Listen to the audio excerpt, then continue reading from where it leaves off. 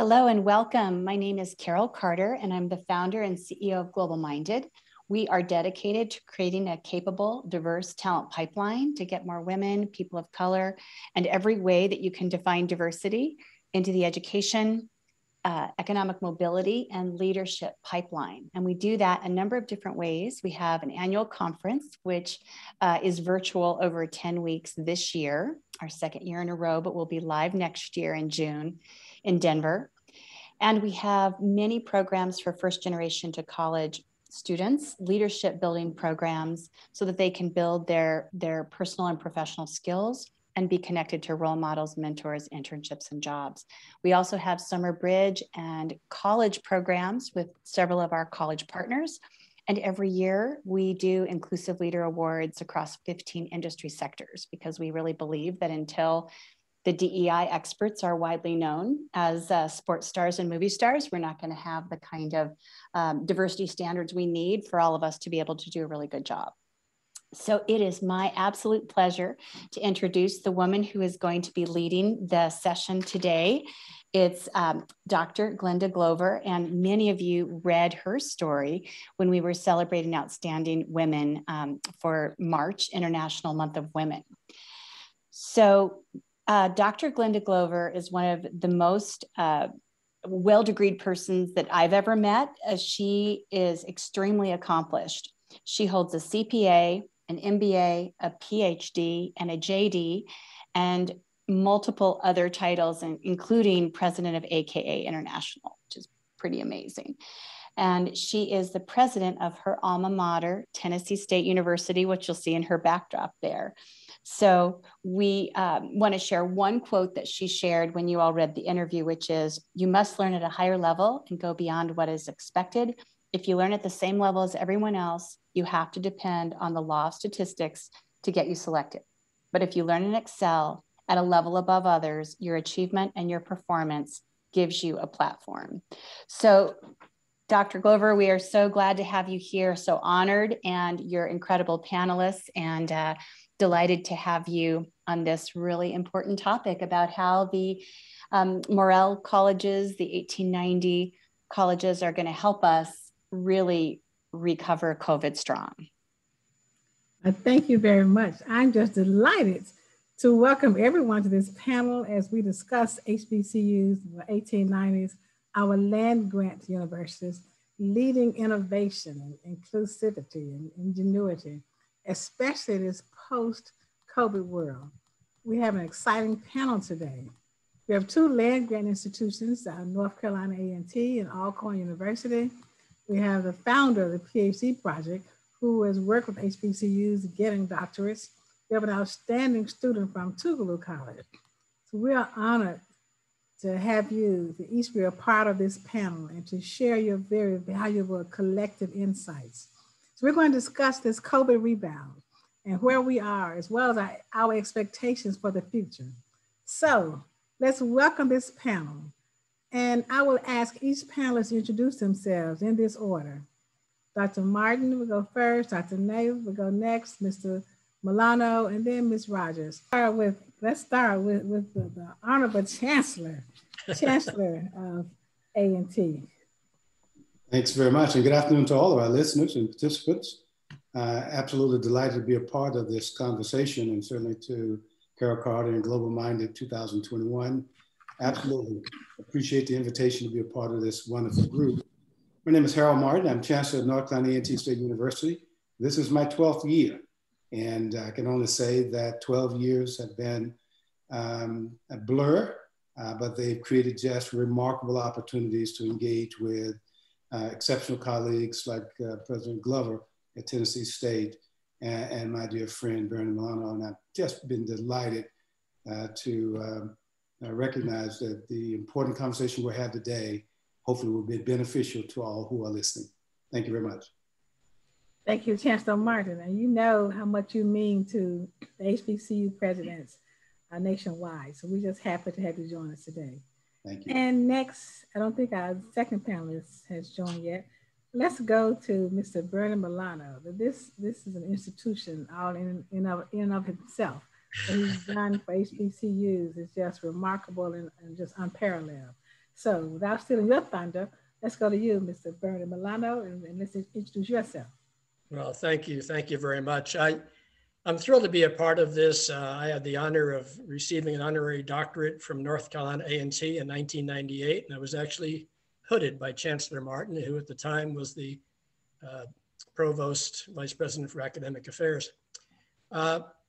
Also had the privilege and honor of serving on President Trump's Board of Advisors for Black colleges, again with Chancellor Martin, which was a wonderful experience. And I had served on that under President George W. Bush for his entire 2 terms. So I'm really deeply steeped in the HBCU community, believe in it, understand the history. I'm actually wearing an A&T shirt, and I have an A&T mug just to make sure that we get equal treatment with the backdrop that Dr. Glover has there. But I'm thrilled to be here. And it was mentioned about the PhD project. So it's interesting now that I'm working with Global Minded as the chair of their board, which is really about first-generation college students. But the PhD project was about trying to get more African, Hispanic, and Native Americans to become professors so that when those students go to college, they would see people in those positions, and therefore they would be inspired and encouraged to go forward. So it's the saying of you have to see it to be it. So the first generation college students coming in will have a much better chance to have greater completion rate if we can diversify that faculty and the administration. So I'm thrilled to be here, thrilled to be a part of this program. Thank you very much. And we appreciate your commitment to HBCUs. And we know that as founder of the PhD project, what you have done to help African Americans obtain doctorates and work through the PhD process is so phenomenal. And we were so thrilled to have you join us and you can talk through that with us. Now we're going to go to you, Cece. Introduce yourself and tell us about you. Hello, everybody. My name is Cece Rodgers, and I am a upcoming senior here at Tougaloo College, where I major in health and rec with an emphasis in community health. I'm originally from Moss Point, Mississippi, which is known as the Gulf Coast, near the Gulf of Mexico, Hurricane Central. But after college, I plan to continue to have a career in basketball and become a life coach and a trainer. I really want to work in the health realm with people and to have like an impact with people with health and a well-roundedness in it as well. Well, thank you. And you have 3 college presidents on here, and we'll do what we can to help you achieve that goal. Okay, I think Dr. Felicia has joined us. Would you mind introducing yourself to us? And I think I can't see your face yet, but I know you're here.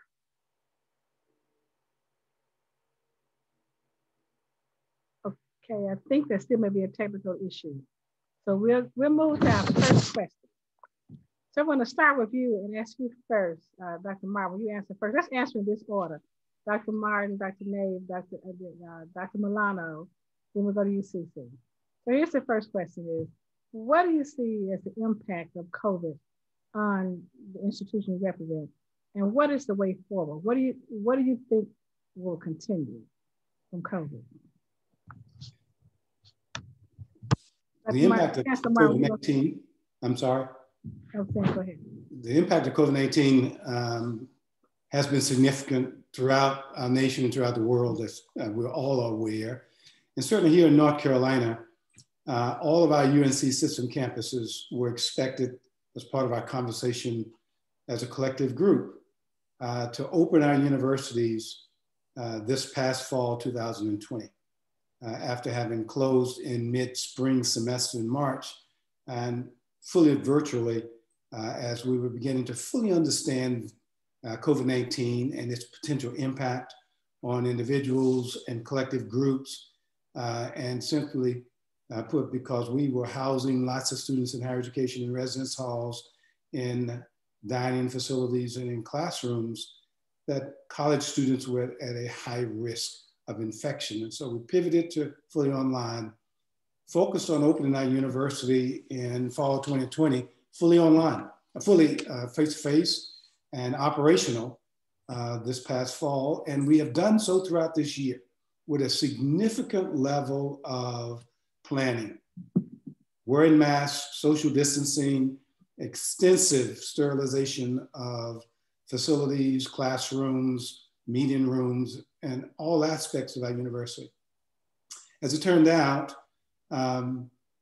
we had to engage in very significant levels of innovation, like most institutions of higher education, through hybrid levels of instruction, some face-to-face, some online, and a high percentage of our students, as Dr. Glover, you know, our students want to be on our campuses. They want to be in our communities. They learn best in those modes. And so our students wanted to return to our campus, return to Greensboro, North Carolina. And so we made provisions for them to do so.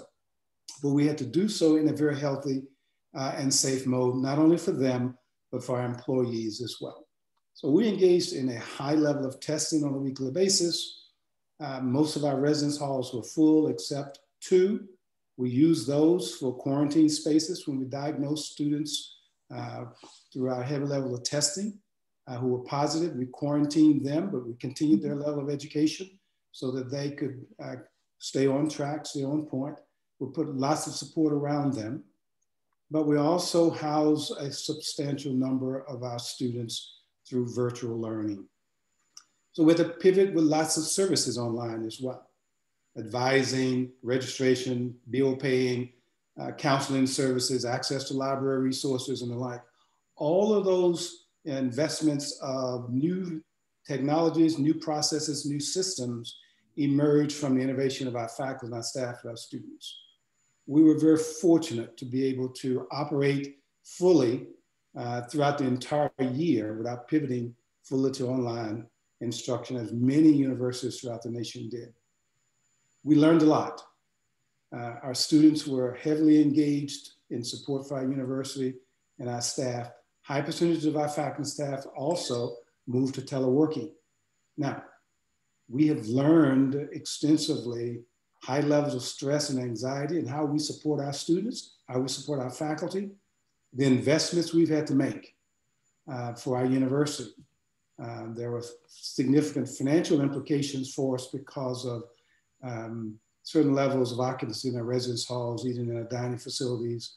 And the tuition rates for our university are a little different for in-face instruction versus virtual instruction, if you will. So we have revenue reductions for our university. We were very astute in managing through those, through operational reductions, but ensuring that we were still able to meet the expectations of our students and our faculty and staff, the quality of engagement. But we also look for various ways to ensure that we kept our employees in place. We were not able to, we had no expectations of laying people off, furloughing employees, reductions in compensation, et cetera. We were able to do that throughout the year. Going forward, all of the lessons we've learned now, we're put into tests as part of our planning for opening fully operational this coming fall. We would expect to be as close to operation similar to fall 2018 with face-to-face instruction, most operations on campus, faculty and staff employees predominantly on campus, hosting and engaging our students in a very healthy and progressive way. We will still do that though, with a level of mask wearing, social distancing, with some levels of modification as our state now continues to come from under strict rules of operations as we are engaging in the deployment of the vaccines. We are seeing more and more of our citizens adhering to those expectations. We are a state that's beginning to gradually open, and we expect all things continue to work as they are. We expect, as all businesses look to open more aggressively as we move through the summer months and ready for the fall, we expect to be fully open and operational in the fall. I'll say more about that at a later point. I appreciate that because you probably know that you became one of the model institutions about, you know, the academics and the student services and the financial services and how you, the employees, nobody was laid off. So North Carolina A&T became one of the models that other HBCUs would follow, and they looked to see what you were doing. So we have something to follow. So we appreciate all of this. So thank you very much. Thank you. Turn back now to Dr. Milano. I know you were not at a higher education institution since you were one of the influencers. So I want to know what you think about that. What was the impact that you can see that COVID has had on the programs you've been you've been with, especially the PhD project, and what is the way forward that you can see, and what do you think is going to come in the future? So tell us about that. Sure. I mean, one of the things I witnessed was, number one, the disappointment that existed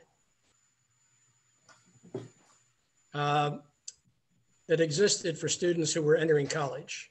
They had these great expectations of what college life was going to be like, because I'm involved with a lot of organizations that are dealing with college students and high school students for that matter.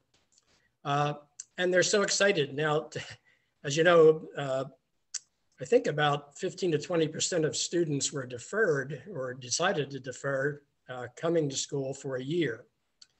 And that's an impact that COVID has had on the students that were applying to start in September of 2021.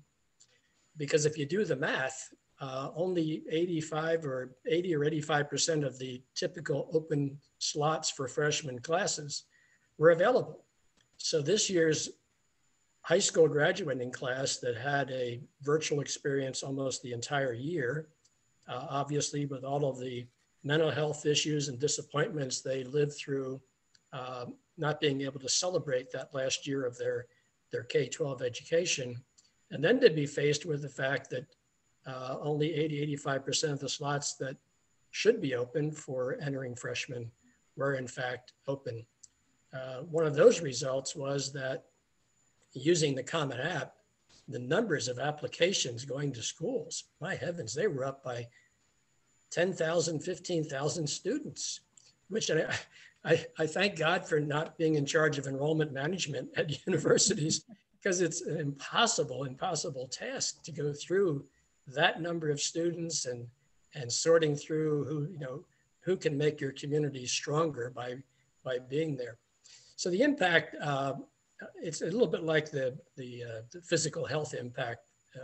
For lots of people, it's going to last for more than just the 1 year. It's not going to go away because we have the vaccines administered, and only time will tell the long-term effect that's going to have on the students that were freshmen but went virtual.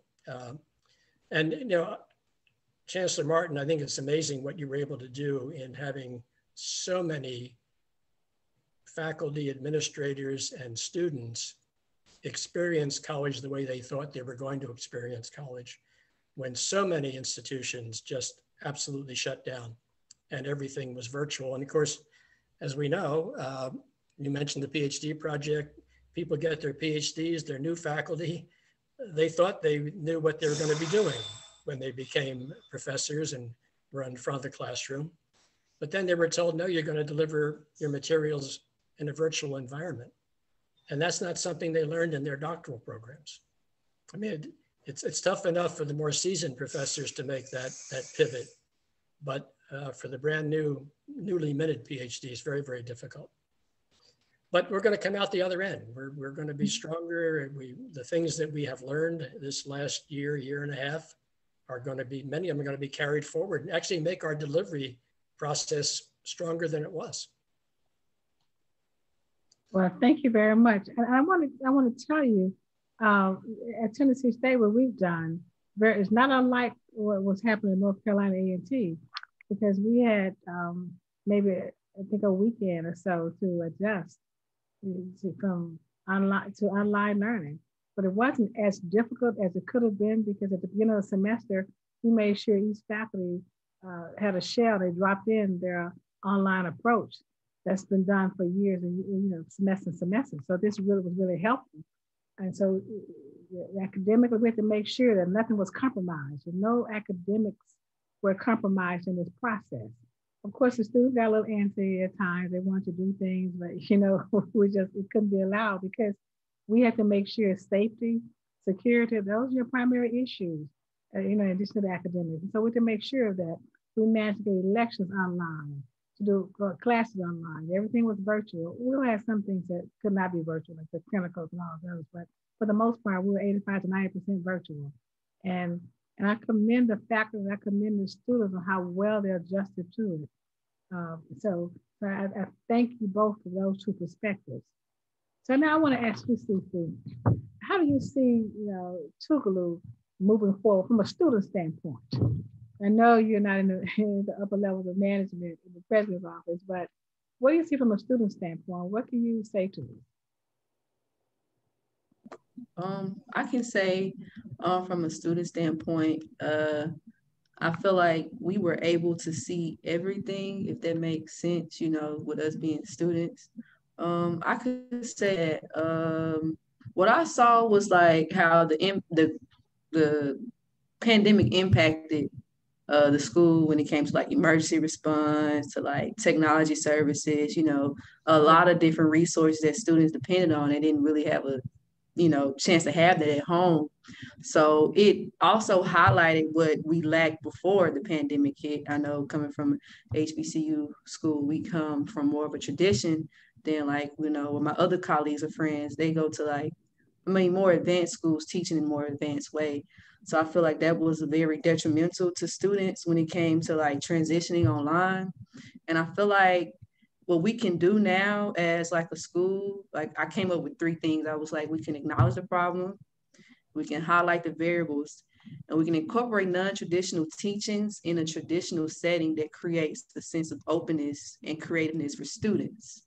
So I feel like that will also kind of help students, bring them back more into the school environment in a traditional way, face-to-face. Because I saw a lot of kids I went to school with and students that dropped out of college. It's not, oh, I'm just done because, coronavirus, momentarily. It's I'm not going back to school, which is understandable. But then again, it's kind of the pandemic, being locked up, being on quarantine, that puts you in a place where you just everything can just close in on you. So, and another thing I always said too, I think with being in quarantine and also still in school, it gave you a minute to just sit with yourself. And so a lot of people don't like to sit with themselves, and I'm a witness of that. I mean, because sometimes I don't, but I feel like that kind of pushed people to more of a closed space where they lost all confidence, or the little confidence that they did have. And now it's a lot of people are struggling to get back to a place where they can find, their foundation and what they want to do in regards to going back to college.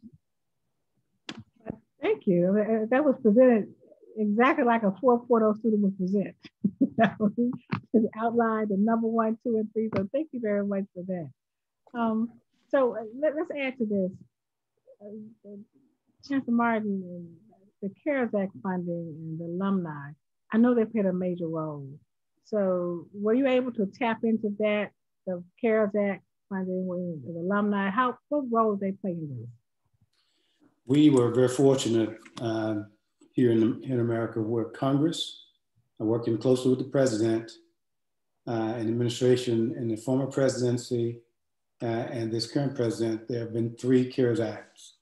HERF funds, as we've referred to them, higher education relief funds. 3 pots of those have been approved by Congress. Within each of them, there were allocations for higher education in general. And very fortunately, because of our strong advocates in Washington on behalf of historically Black colleges and universities and minority serving institutions, our advocates pushed for additional funding for historically Black colleges and universities. So on top of the allocations associated with HERF funds in each of these 3 relief acts, HBCUs received additional funds. Yeah. These funds have totaled to a fairly competitive level of support that may be used in primarily 3 key buckets. One is to support outstanding and students in general, students like Cece, to help them take care of tuition and fees and support services. But in addition to tuition and fees, students have additional needs as well. Some students are young parents trying to go back to school, have childcare, housing, and other related expenses. And so her funds allowed us to address the critical needs of our students, both tuition and fees, living expenses, and the like. And we've used a high percentage of our funds for that purpose. The second allocation was used to support operations of the university where we had to ramp up in additional technology, bandwidth for increased technology, providing technology to students on our campus who were in communities, rural communities where they didn't have access to the internet or didn't have access to quality computing, laptops, iPads, and technologies like. We made provisions for those because we did not want our students to have any level of deficiency. And some of our students who were planning to take courses fully online still wanted to return to Greensboro. We made provisions for those students to come back to Greensboro and live and continue to stay in school. The last bucket of those dollars went to help address the areas of the university where there were losses. Loss in revenue in tuition, loss in revenue in fees, dining, housing, athletics, for example. Those revenue shortfalls we were able to make up as a result of the availability of the relief funds through Congress. Now, our alums stepped up big time. We happened to be in the capital campaign at the time. We'd already built out a very strong and ongoing, incredible relationship with Aggies all over the nation. And they were very generous in their incredible support of our university, and in particular, the generosity and support of our students. Funds to provide technology for them, help pay for tuition costs and living expenses as well. All we had to do was ask, and they responded in remarkable ways. We were also very fortunate to have just incredible corporate partners and foundations in our region who also went over and beyond the call of duty to assist our institution. So I've said to our business community and our alums and our board, quite honestly, that we will be in a stronger financial posture this coming fall than we would have been had we had been in a normal mode of operation without the pandemic, because of all of the generosity and support, both federal, private fund support, but also the generosity of our state legislature as well. And so we are in a very good position. We have been very innovative in how we invest these funds on our campus. And I'm excited about what this means for us because we've learned so much. I think the other part about this is as well, President Glover, you know, oftentimes faculty are resistant to innovation, sometimes with online instruction, offering degree programs online. Our faculty transitioned very rapidly, and now they are pushing the envelope to move toward more and more of our degree programs, often online, services supported. They're looking for ways to be innovative and creative. We are capturing out of our experiences areas where we know now going forward, there are goods and services and activities we will continue in a different business model post-pandemic that will serve our university well and enhance the role we play as an economic driver in our communities, in our region, quite honestly. And that's what the land-grant institution, as a framework for their creation in the first place, is framed to do. And I believe land-grant institutions were better positioned and have demonstrated a greater level of resiliency through this pandemic than most universities in general. Well, thank you very much. That's excellent. And when you mentioned, I thought we had to bring that out, what a role that Congress played in this, the CARES Act funding, how it helped HBCUs. And I have to take my head off there, but all the Congressional Black Caucus, I want to highlight your alum, Congresswoman Alma Adams. I can't say enough good things about her and the battle that she she took on for this. So I thank you for bringing that out. This question, I'll start with you, Dr. Milano. What are we doing this summer to ensure we have a strong rebound for this fall? What are some of the things that you're engaging in? Then I'm going to you next. Going to ask, well, let's go to you first. Dr. Milano. Yeah, well, as I mentioned before, I have the honor and privilege of being associated with Global Minded. And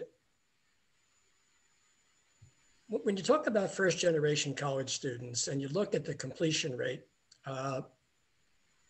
you recognize there's a huge problem.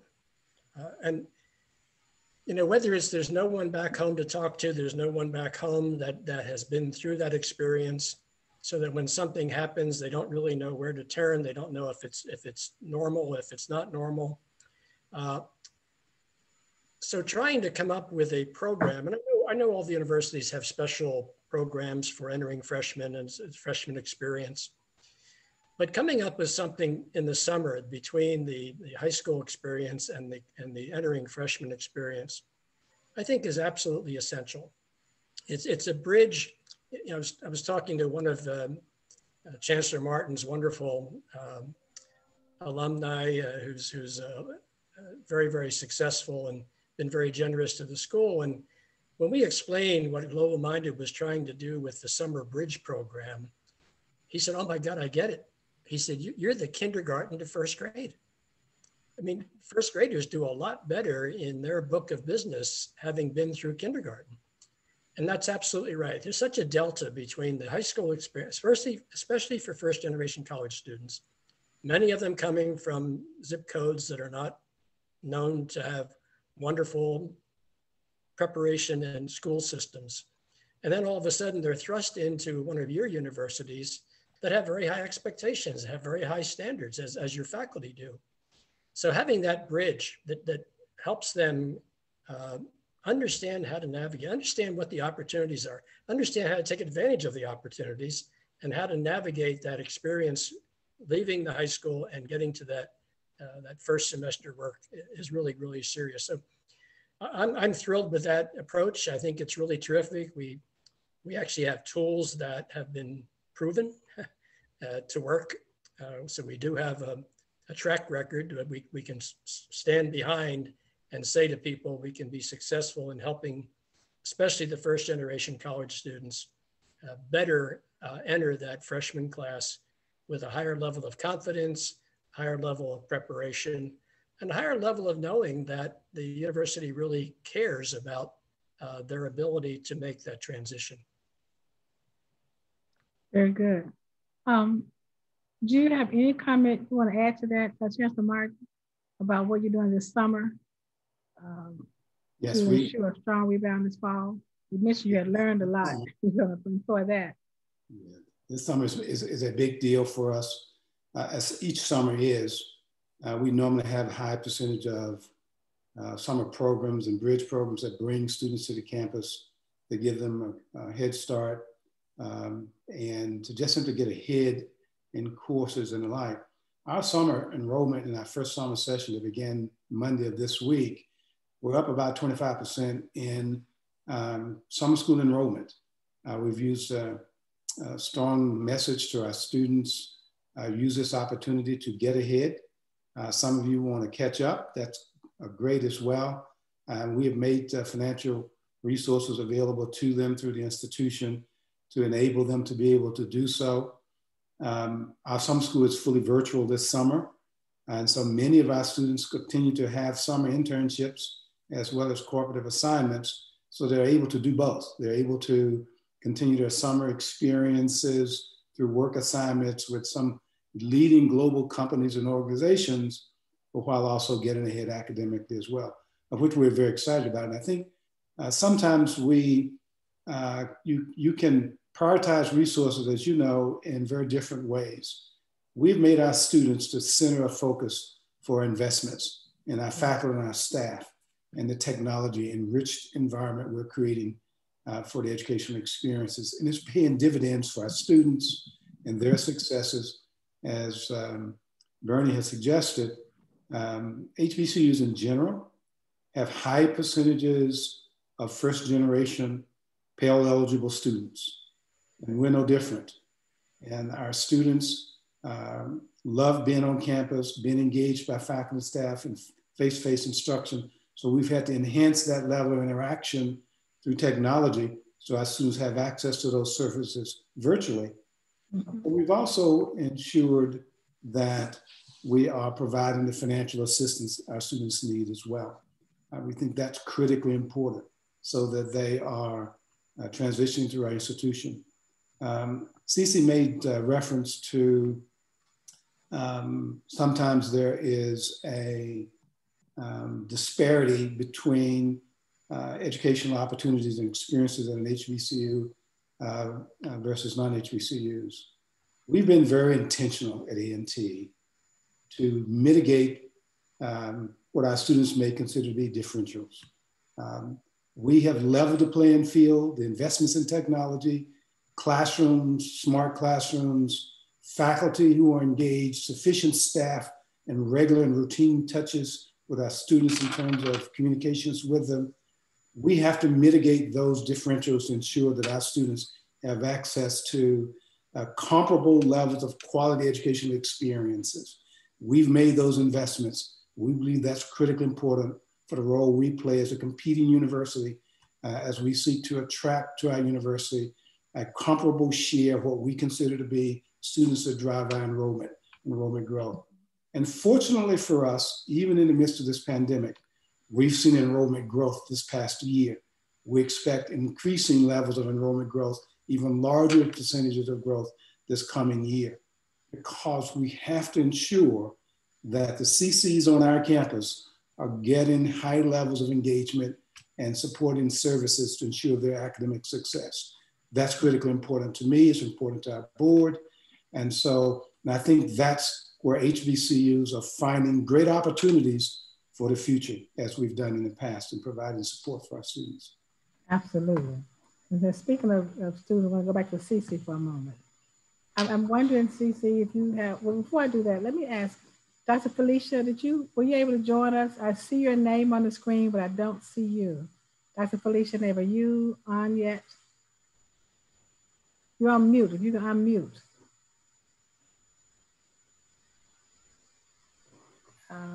Okay, we gotta move on. I'm gonna ask you, Cece, do you have a recommendation that you think could possibly be a standard practice? I mean, based on what we learned from COVID, is there some standard practice, some recommendation that you've seen as you talk through with other students that you come up with that may be good to be a standard practice for us?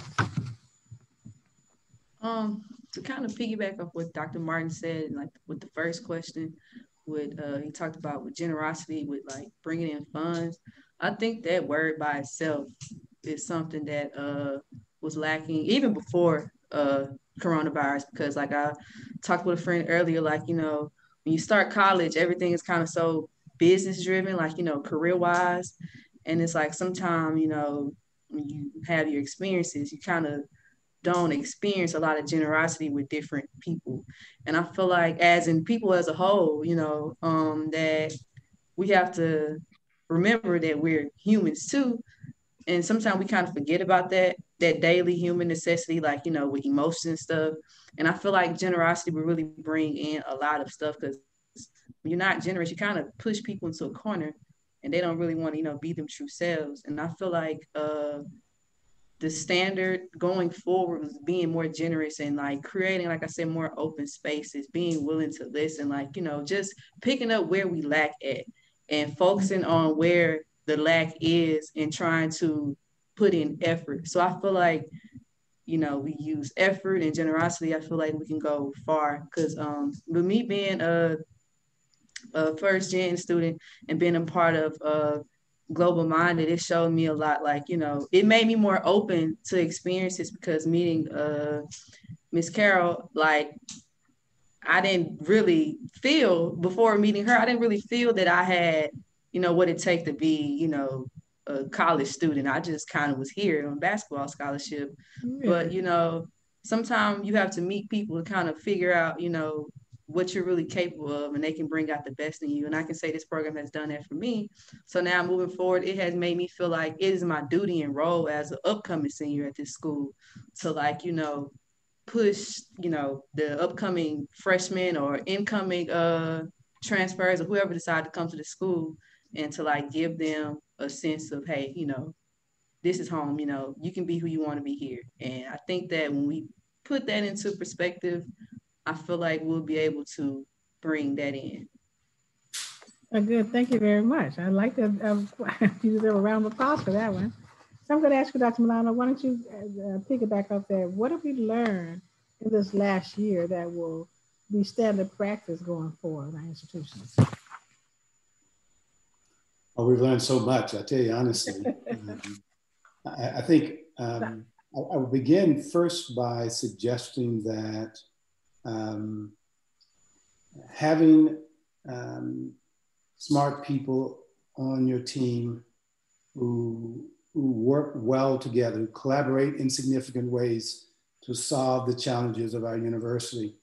I have just been overly pleased with the excellence of the work of our team and helping us evaluate and evolve solutions to keep us focused on where we're heading.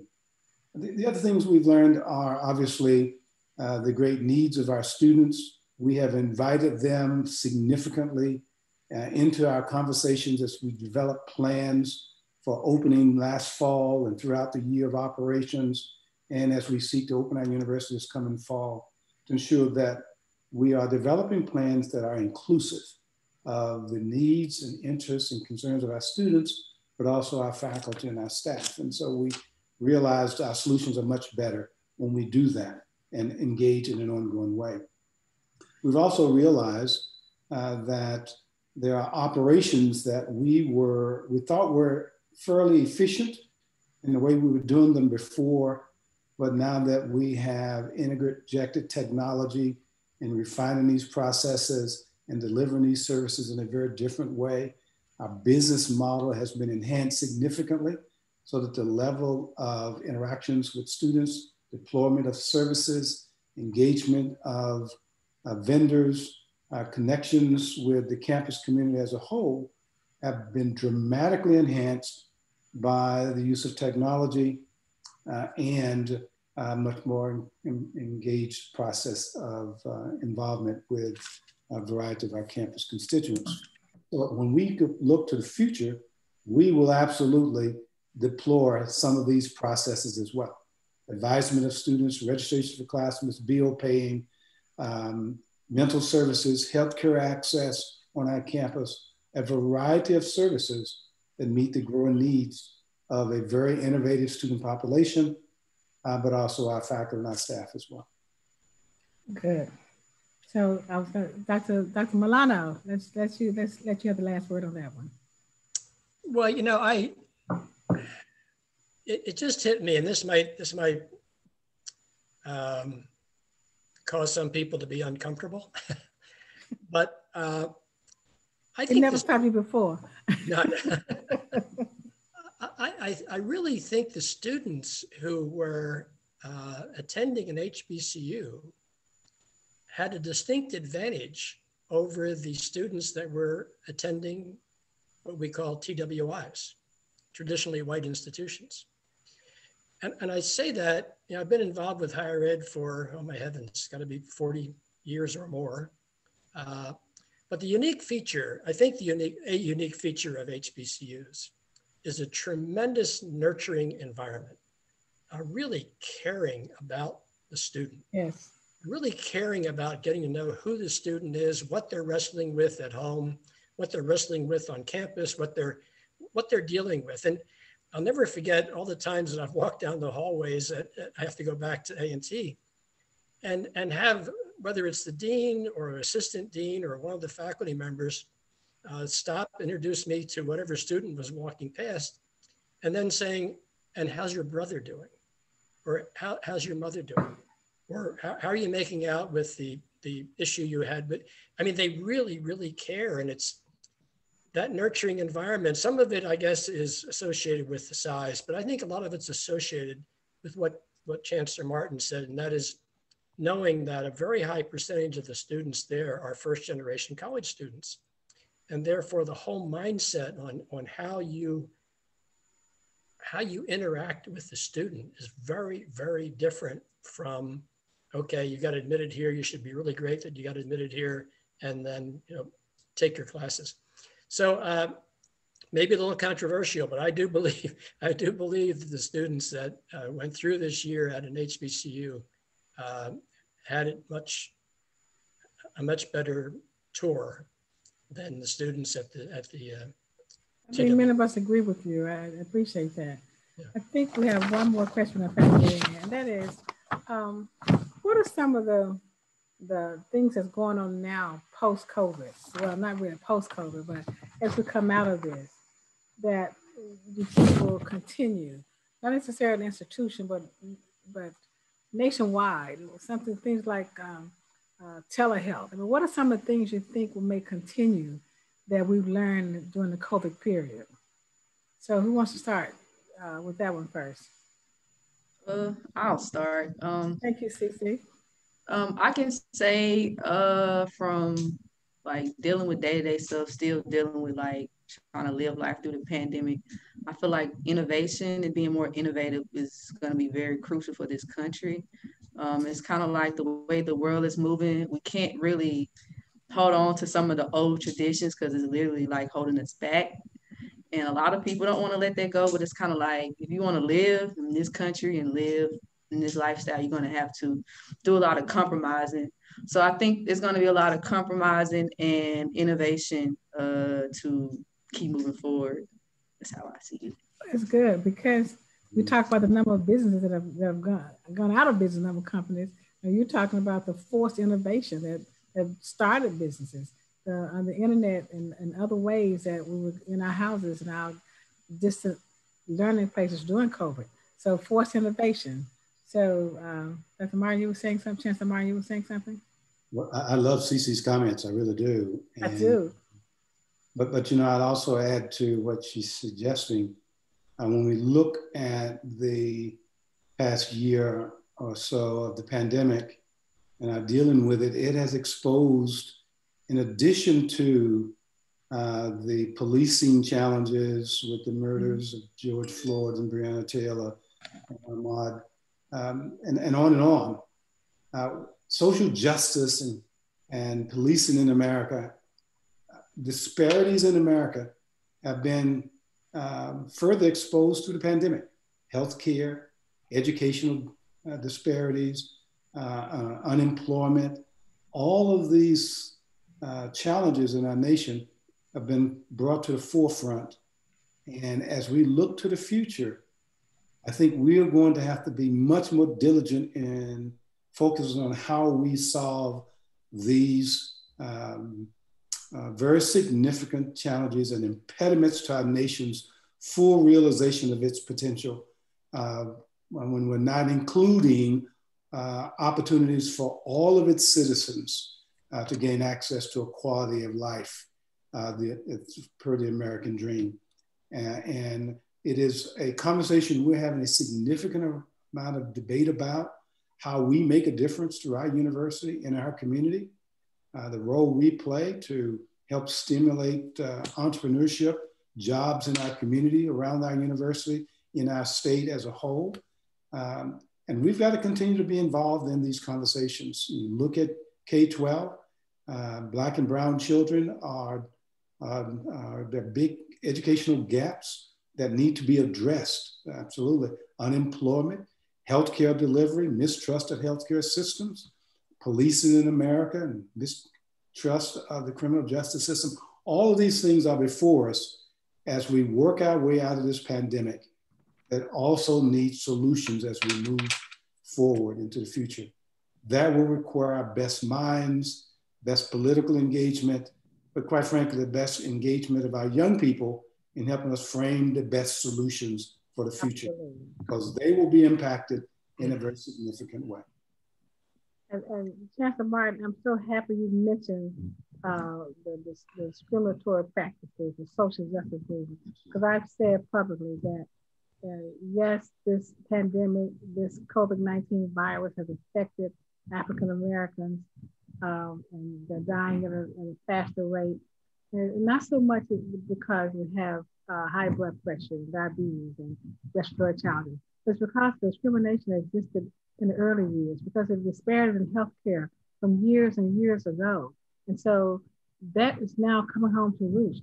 When you have discrimination at large scale like that, at some point it's going to catch up with you. So this virus exposed that to a much greater extent. If someone says the population is 13% African American, why is it that the death rate is almost 50%? So when I said, you need to look at what happened years ago that caused African Americans to have the health challenges that we have now. And so when companies have called and asked, well, what can we do what can we do in this environment? How can we help? Who should we call on? What organizations? And you start with HBCUs. And you can start with other organizations, civil rights, if you choose, if you want to. However, HBCUs live in this community. We know what to expect. We can advise you properly. We have a capacity, and we know to do what needs to be done and to assist you as you try to come forward with programs and to make progress in your own community. We know what to do. We've taken problems in the past and turned them into solutions. And we know exactly what to do. You're in the right ball game when you come to HBCUs for assistance. So I'm glad you brought the social justice part of it, because it's so significant that we keep that going in this as we move into this declining days of the COVID-19. So, Dr. Milano, I'm gonna call on you. Well, because we all learned that Zoom can be really powerful, and Carol knows this, our church started a racial justice reading group, and it has been unbelievable. I am so embarrassed to have read about 12 books since we started this. All the years I spent working in the diversity, equity, and inclusion space, I have learned so much. And I don't think we would have been able to bring people together. Why don't we meet on Tuesday nights and everybody has to go to the church and be in a separate room and all? But no, you can just sit here and have nothing on the bottom and just something on the top and have your Zoom meeting and have a really rich discussion. And it has been absolutely amazing. But the other thing I want to say that I guess one of the advantages of being retired is you can be a little bit controversial. The corporate world has always said how important diversity is. And oh my gosh, I wish we had greater diversity. And I wish we had more people moving up the ladder, et cetera, et cetera. So I look at, forget about the fact that we got somebody on Mars, okay? Everybody says, oh, you put somebody on Mars, you can do something about diversity. Okay, but think about how the corporate world pivoted on a dime to make sure that they could continue to function and deal with their customers and deal with their clients and keep their economy going and keep their stock price up. And because it was a big business imperative. So if diversity is a big imperative, a big business imperative, take it out of the social room, business imperative, which is what everybody says, right? Boards that are more diverse, companies are more successful, et cetera. Why is it taking so long to solve it? And the reason, the answer is, it isn't top of mind when a CEO gets up in the morning about the issues they want their organization to deal with. It should be, but it isn't. So I'm hoping that what we've seen these last 6 or 9 months, as horrible as they have been, that there is, everybody in our space talks about you take 2 steps forward and 3 steps back, 4 steps forward, 3 steps back. Let's not do that anymore. Let's take 3 steps forward, hit that, regroup, 4 more steps forward, and finally, and it's all about education. It's all about, Chancellor Martin, one of the books we just finished reading was called Wilmington's Lie. Yes. When I think about all the students who came through the K-12 system in North Carolina, learning about the history of North Carolina, learning about the history of what they said was a Black uprising, race riot, et cetera, which they have proven is not the case at all. And then I lay on top of that your schools in North Carolina, except for the one exemption you have, require that 82% of their entering freshmen be from North Carolina. Mm-hmm. Now you infect the culture of the institution, and all you have is 18% of the students that may be a little bit of a counterfoil. It's just, it all rests with, and there's all this political controversy about 1619, and it's just, it's there for the solving if people just get serious about solving it. And I think what you're suggesting is that it's more than just about COVID-19. Absolutely. It's significantly more as we manage ourselves out of this conversation. It is. It is. You're right. It's much more. I'll close like saying something that happened in my household. This is COVID. This is the world we're going to live in after COVID. My husband had a medical exam online, shopped for groceries, and had food delivered, and went to church online all in 1 hour. So this is where we are now. This is where we're going to stay for a while. This has been the delightful panel. I'm going to thank you all for joining. I thank Dr. Milano, who's the founder of the PhD Project, Chancellor Harold Martin, who's North Carolina A&T. We call him President, the President of Presidents. We love you and thank you. Cece, student, Tougaloo College, for the boldness and bravery to come on this panel and sit with presidents and CEOs. So Bernie, thank you for all you've done for HBCUs. We all just look forward to the program coming back to its full force 100%, because we need those students you're producing to help us carry on our jobs as academicians. And Carol, thank you for this opportunity. Thank you very much. So back over to you. Thank you so much, Glenda. And Dr. Nave, we'll figure out ourselves a different time and we'll have kind of a follow-up conversation to this. But I just want to thank all of you. And I always say, to Bernie, if we can be with our first gen students like Cece, half as successful as the PhD project, there'll be millions of students like Cece going out to change the world. And one of the reasons we have a student on every single panel over 10 weeks of our conference this year is not only do we learn a lot from the Ceces of the world every day in these panels, but then someone like Cece knows what it's like to put her opinion forth and to get, maybe work through her fears and all of those things when she goes out and changes the world as a coach or sports manager or whatever she does with her gifts and talents. She's going to have more agency than if she doesn't have the opportunity to be at the table with the leaders from her college. And so one of the values of Global Minded is to really establish, those kinds of norms and structures that haven't been there in sort of the hierarchical, kind of patriarchal, mode of old. And now we just know we have to really co-create the solution and the innovations with these students, not kind of above them. So anyway, I'm just so glad to get to know all of you so much better, and also to share someone like Cece, and for us to be able to realize too that when students like Cece become juniors and seniors, they're some of the most powerful mentors to your incoming freshmen. And we are looking forward to setting up those structures along with people who are business leaders and, committed to civic engagement, as people like Bernie. So we are going to work with you all on those role models, the mentors, the internships and jobs for your amazing students. And really hope that across all HBCUs and all colleges that serve students who are, low income or first gen, that they can get the resources that you all have been able to establish. And we look forward to making that happen with all of you. And that's with you too, Cece. So just know you're part of that. So thank you all again so much. And we will have the recording of this session tomorrow in our newsletter, and then it'll post to our YouTube channel, and Celeste will send everybody a thank you with the link so you can share it with your faculty. And I'll just leave with one other thought, which is that one of the reasons we do these sessions and we have monthly equity events led by people of color, with primarily people of color attending, is because so many of your students can see themselves in these role models that we gather. And that's something very special. We have like 110, different kinds of topics now on our YouTube channel.